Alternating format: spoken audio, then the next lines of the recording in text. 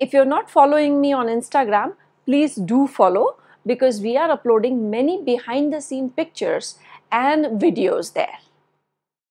Hit that subscribe button and bell icon so you never miss an update from Neela Bakore Tutorials.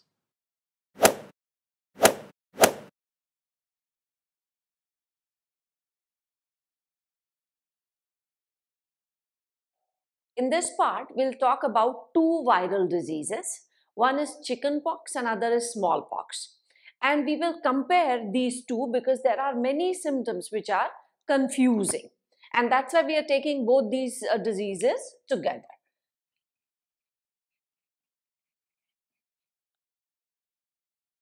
Chickenpox and smallpox.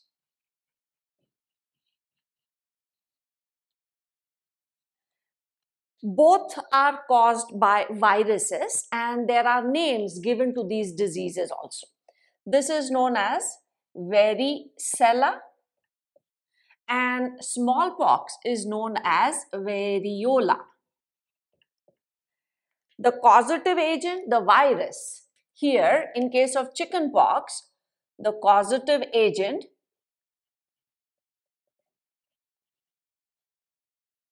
is known as varicella virus, or also known as herpes zoster virus. And in case of smallpox, the causative agent is known as variola virus. Both these viruses, they are DNA viruses. This is also a DNA virus. That means the genetic material is DNA, and this is also DNA virus. So both are viral diseases.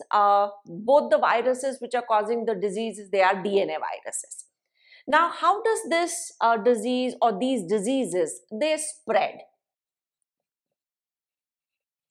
Both are contagious.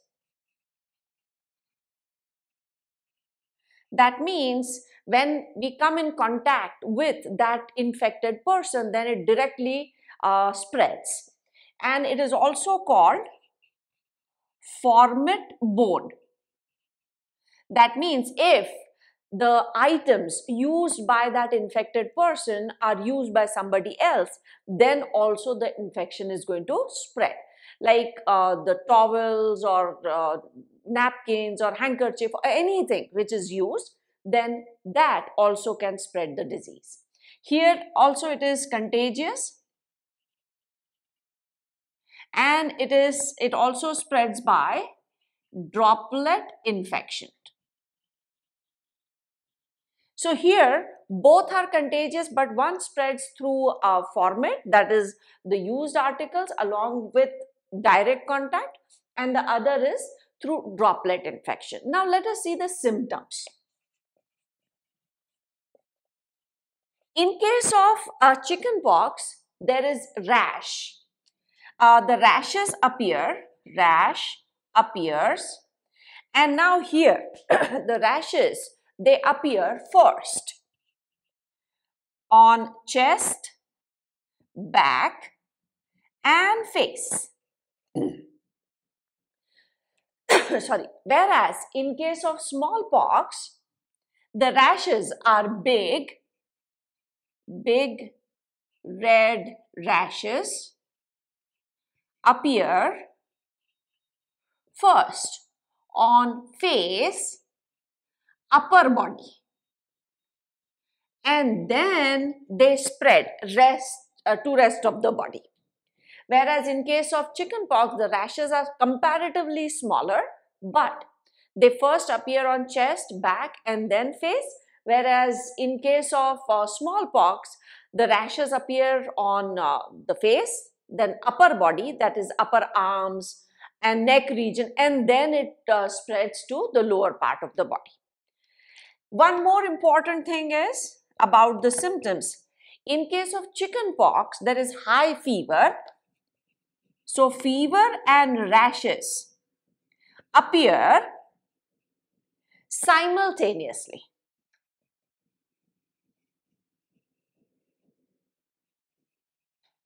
That means the rashes start to appear and the fever is also there, high fever. Whereas in case of smallpox, it is fever first. So first 2-3 days, there is going to be high fever.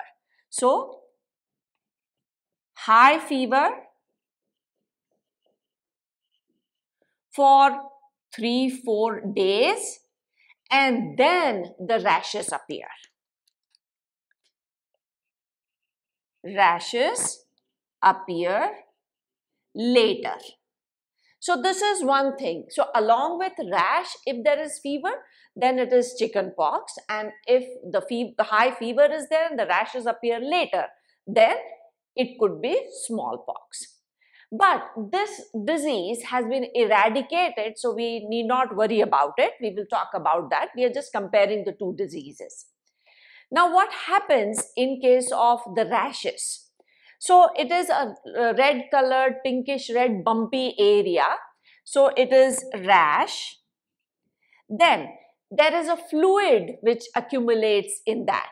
So that is called vesicle.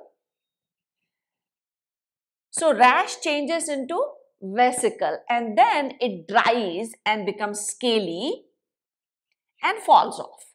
So scaly structure is formed and then falls. In case of smallpox, the rash changes into a pus-filled vesicle, a big structure which is pus-filled, and it is called pustule. And then it sort of dries up and it is known as scabs, and then it falls off. Now, in both the diseases, there is rash formation, there are blister-like structures, but in case of chicken pox, there are no marks which are left after this. So, after recovery, there are no marks. Whereas, in case of smallpox, permanent marks are seen. So these marks, they are in the form of tiny depressions which are there on the skin. Now, how do we treat these diseases? For smallpox, vaccine is available and it is called smallpox vaccine. Now, there are some important things about this vaccine. It is the first vaccine to be discovered. First vaccine, and it was developed by Edward Jenner.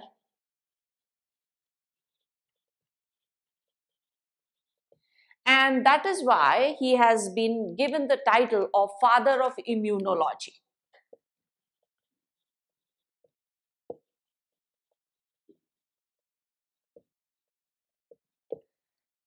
So these are some important things about smallpox. One more very important thing. The last case of smallpox was reported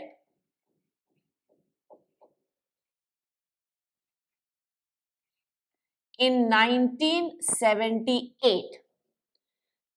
So this was the last case which was reported. That means after 1978, no case of smallpox has been reported. WHO waits for a couple of years to assess whether this disease has been completely eradicated or not. It was a world immunization program which was done, and because of that immunization program, everyone got immunized, and after 1978, not a single case has been reported of smallpox. And in 1980, WHO declared the world free from smallpox. And this is what we say, that this disease has been eradicated. In case of chicken pox, there is immunoglobulin available which can be given as a treatment, and it is called zoster immunoglobulin. immunoglobulin. This is given as a treatment. So immunoglobulin means these are the antibodies which are there. So those ready-made antibodies are given in case of chickenpox. So when we are talking about these two diseases, in present times, we have to worry only about this because this has anyways been eradicated. These years are very important. 1978, the last case was reported, and this was because of this world immunization program. That vaccine which was developed by Edward Jenner was given to everyone. And in 1980, world was declared free from smallpox. Now in the next part, we will take up two more viral diseases and compare them.